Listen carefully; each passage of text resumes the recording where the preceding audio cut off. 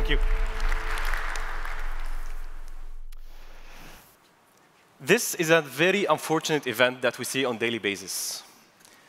It's causing 1.3 million deaths a year, 35 million injuries or disabilities.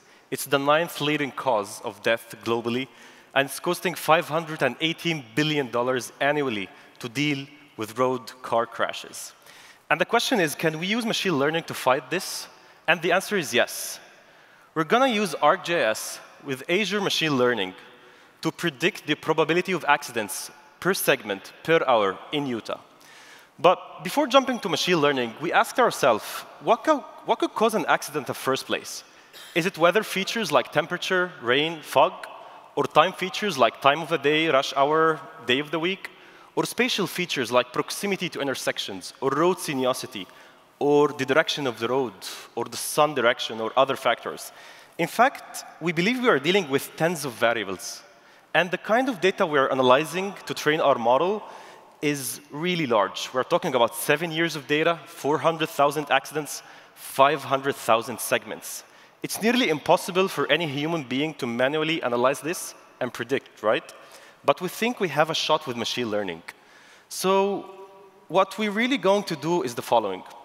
We're going to develop our model using ArcGIS Pro to prepare the training data set and pass it to Azure Machine Learning Workbench to train our model.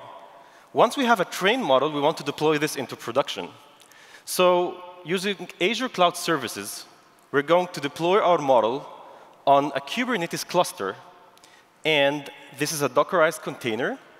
And once the model is deployed in production, you can think that it will need real-time feeds to produce results and predictions, right? And hence, the need for ArcGIS Enterprise on Azure.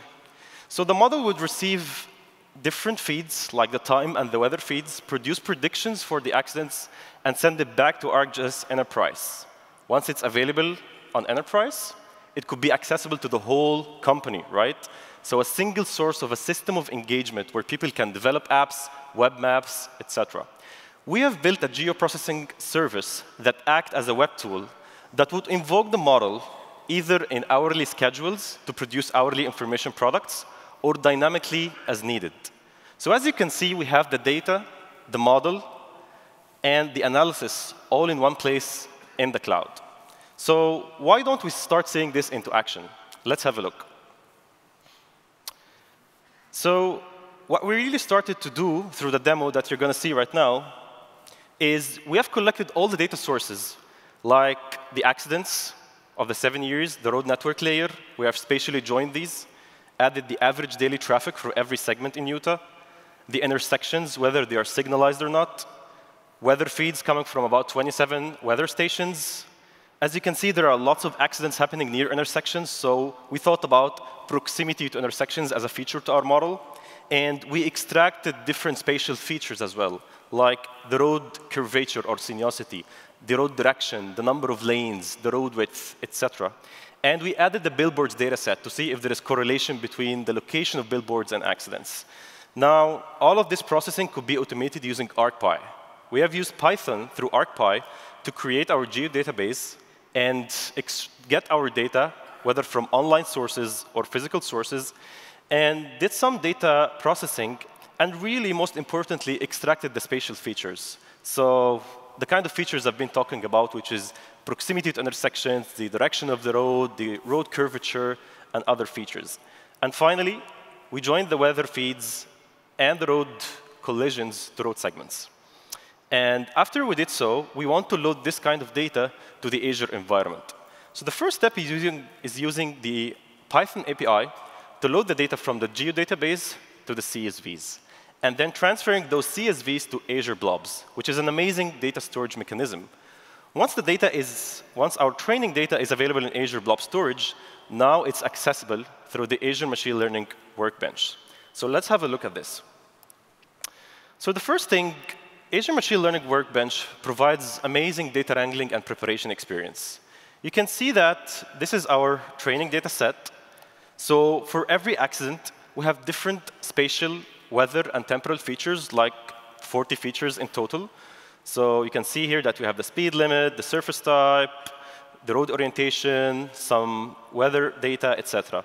So we can do lots of things here, like, for example, removing columns, producing histograms, producing column statistics, you name it. So once we think our data is ready for training, we just start the training process.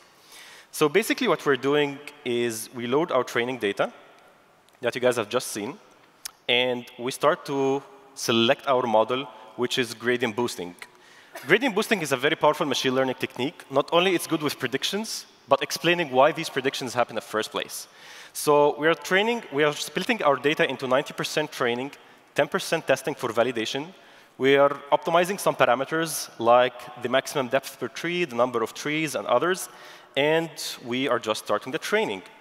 One other important aspect of Azure Machine Learning is the Azure Log Service. It's a very interesting service that you can log and record the different statistics of your model that you want to visualize after that. So let's have a look at the output of the Azure Log Service. One important aspect in the data science process is that you iterate continuously. So we would want to have insights along the training process, like what's the duration of the training? What's the value of the F1 score, the precision, the recall, the accuracy, etc.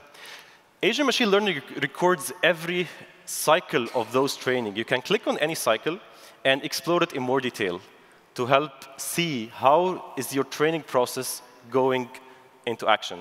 So for that cycle, we can see all of these details, like the scores I've been talking about, and you can see the visualizations we have been capturing through the Azure Log Service.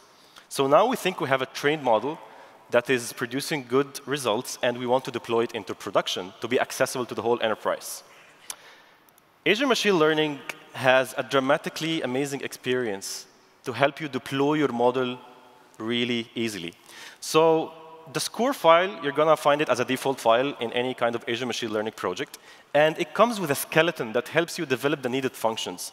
So for example, defining the schema for the REST API for the model, initializing your model, like passing the data and the model itself, and finally, the scoring function, which is the function that's going to take the real-time input, like the time and weather, and produce the output. And the final stage here is deploying that model to the Kubernetes cluster using the Azure Cloud Services. And what's really good about this is the scalability. So it scales dynamically based on the need, right? So as the number of users, as the number of requests grow, it scales dynamically. So let's have a look into the results of that model. So again, what we want to do is predicting the probability of risk per segment per hour. Today is December 3rd. It's a rainy and icy day, and it's 3 p.m. We are close to the rush hour. And we are seeing the Woods Cross area in the Salt Lake City. So where is our algorithm predicted the highest risks? Here we go. Red is the highest risk. Orange is still high, but not as red. And green is the least, which is safe. We can see that the risk is mainly in the interstates and highways and some internal roads here. So what about seeing where the accidents did actually happen? Interesting. They are happening mostly on those segments we have predicted, not only on the highways and the major ways, but some inner roads as well, like that one here and that other one here. And you can explore the degree of, and the effect of road curvature on that. And here's South Salt Lake area, which is really near to the Salt Lake downtown. So our model predicts that those interstates and highways are really risky, and some internal areas here. You can see, for example, that this is more greenish. This is a more reddish and orangish area. And again, the accidents are happening on those intersections we have predicted.